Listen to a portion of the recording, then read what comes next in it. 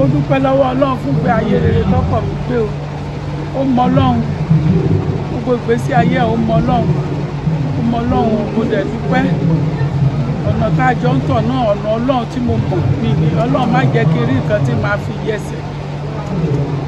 Mo bẹ̀ Ọlọ́run nínú àánú rẹ̀ nǹkan tí màá fi yẹsẹ̀ Ọlọ́run má jẹ́ ó dé bá mi. Ọkọ mi mọ Ọlọ́run so èmi náà mo dẹ̀ mọ Ọlọ́run ló dá mi Ọlọ́run ló lẹ̀mí gbogbo wa Ọlọ́run kó jọ kó mọ́dún jìnnà kí báwọn ọmọ wa jìnnà máì tí kà wọ́n lẹ̀ báyìí. Ọmọ mélòó ni olóògbé fi sílẹ̀ mọ́? Ọmọ 7. Ọmọ mélòó? Ọmọ pọ̀ rẹpẹtẹ.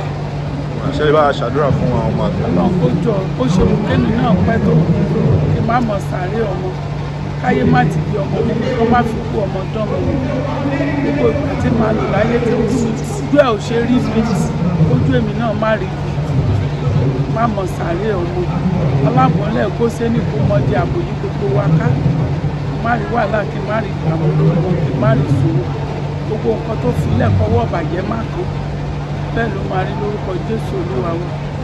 Ẹ ṣe máa kásán wa. Ẹ kásán. Ẹ jẹ́ máa ṣe lè introduce ara yín fún wa. Orúkọ mi ni Mary Dada Ọlá Ẹgbẹ́. Èmi nìyàwó olóògbé Kẹ́hìndé Dada. Ṣé lè sọ nǹkan ẹyọ kan àbí méjì fún wa táwọn èèyàn mọ̀ pa olóògbé?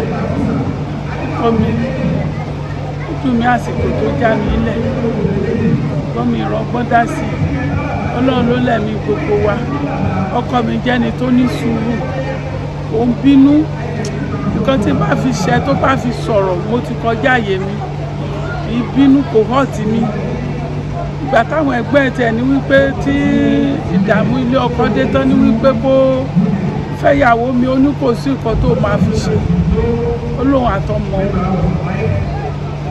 ó dẹ̀ ṣe wà yẹn kì í kóbìnrin òun kóbìnrin alówó tóun ò lè ná fóbìnrin tóun ò lè ná fúnyàwó nǹkan jọ fi jẹun alóun ò lè ná síta kì í ṣe yànyànyànyàn ó dẹ̀ ṣẹ́ni tó nífẹ̀ẹ́ wẹ́kọ̀ọ̀mù ó jẹ́ni tó nífẹ̀ẹ́ ó kóyàn mọ́ra ìjọgàn wọn mọ́ ó kóyàn mọ́ra ó nífẹ̀ẹ́ ó jẹ́ èèyàn jẹ́jẹ́ so wọ́n mú káàbọ̀ ẹ ṣe gan-an ẹ ṣe máa so ọkọ mi jẹ́ èèyàn tó ṣe jẹ́jẹ́ tó nífẹ̀ẹ́ tó dáa sí mi kò họ́ọ̀tì mi.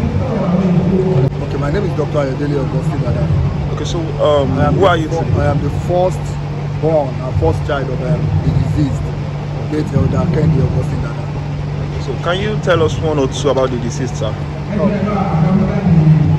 I would say he was a mentor, a teacher, a father, a role model. Like you just want to have him around you. So, and he was so gentle to the point, even at the point of death. At death, he was not scary, looking scary or whatever. He was so gentle, like, and I could remember vividly when I was going to secondary school where he told me and he said, I brought you to this school. You have to remember the son of whom you are, right? So, and that has been part and parcel of what made me to be what I am today.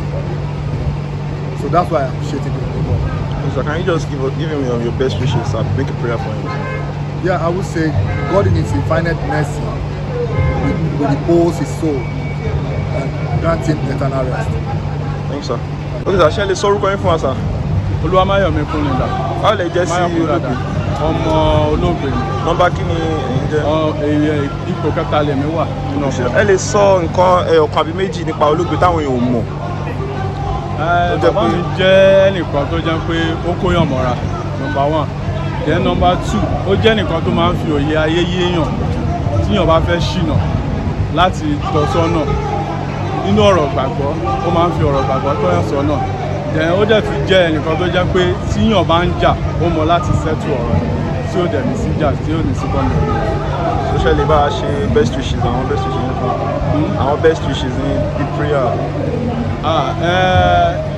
Lágbára Ọlọ́run ibi tí wọ́n dojúkọ Ọlọ́run á tẹ́lẹ̀ bẹ̀ fún wọn. Ẹ̀yìn tí wọ́n dẹ̀ fi sílẹ̀ ẹ̀yìn ò ní bàjẹ́. Ibi tí wọ́n rò bí wọn ò lè dé láyé àwọn ọmọ wọn á jù bẹ́ẹ̀ lọ. Nígbà tí wọ́n kú yìí àwọn ọmọ wọn ìgbéga á bẹ̀rẹ̀ sí fún àwọn ọmọ wọn lágbára Ọlọ́run.